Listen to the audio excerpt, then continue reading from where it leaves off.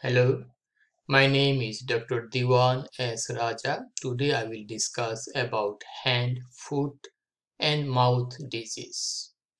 Hand, foot and mouth disease is caused by Coxsackie virus A16, Coxsackie virus A10, Coxsackie virus A6 and enterovirus 71.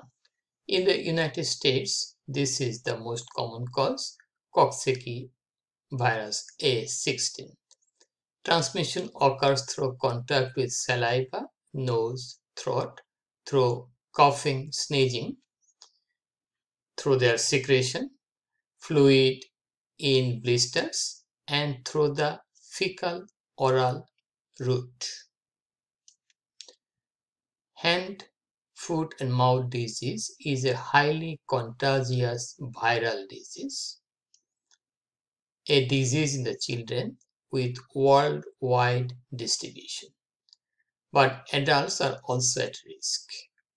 It happens mostly in the children because children has less immunity and children used to put their finger inside the mouth.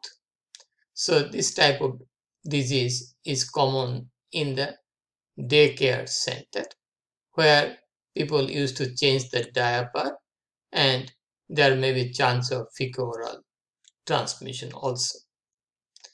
This disease is usually self-limited and benign.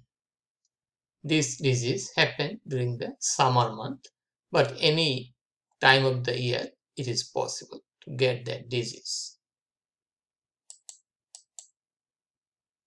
Okay, so hand, there will be blister formation here on the palm, also on the sole of the foot, mouth around the oral cavity, inside the oral cavity, around the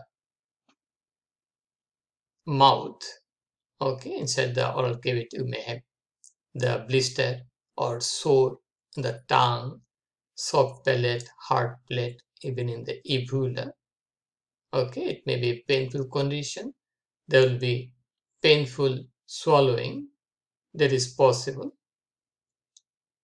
So it is not only confined to the hand, foot and the mouth. It may be also be found in the perineum area or buttock area, around 31% of cases.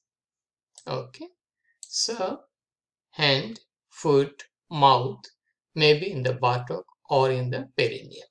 Blister formation, rash, blister, and there will be sore in the mouth because of blister, and the blister may be present or rash may present in the tongue, soft palate, uvula, hard palate. So it is a painful situation that children don't like to eat, don't like to get the fluid. So there may be chance of dehydration and lack of food because of sore in the mouth, sore in swallowing.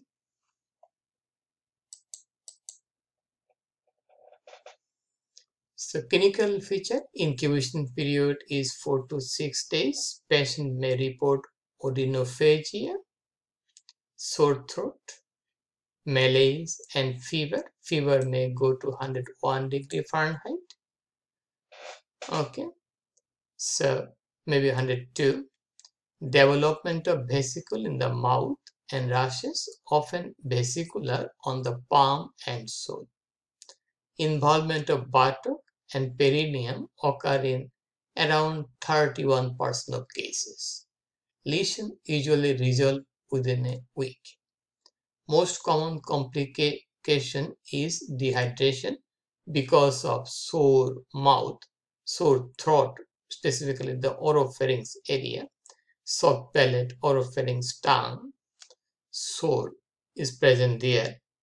Rare complications include aseptic meningitis, encephalitis, and very rarely myocarditis.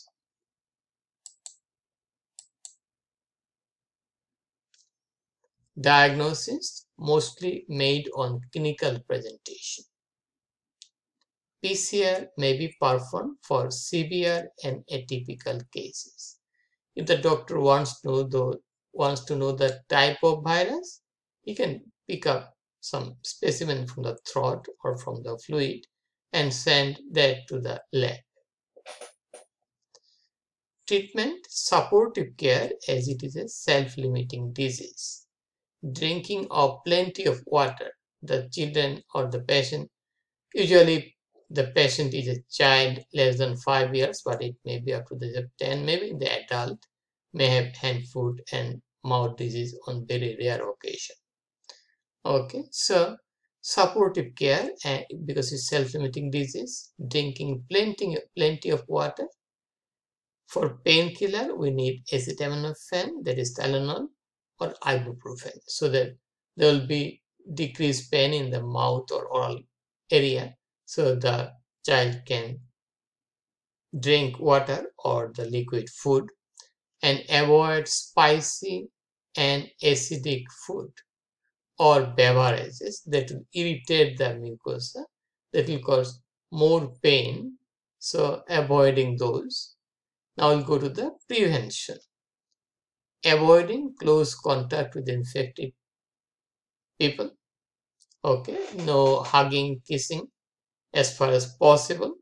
Okay, when the daycare worker will change the diaper should be properly disposed, and always washing the hand with soap and water for at least 20 seconds, or sanitizing the hands with alcohol-based sanitizer frequently. Disinfecting potential contaminated surfaces, including the toys and the furniture. Health education is a must for all the people in contact with the disease, and also for the patient himself or herself. Health education is a must. How to prevent the spread of infection is very important. And that's all about the hand, foot and mouth disease. One important point is that hand, foot, mouth disease occur in children mostly. It is not the same as the hoof and mouth disease or foot and mouth disease of animal like cattle, pig. Okay, it is not like the, or sheep. So it is not like their disease.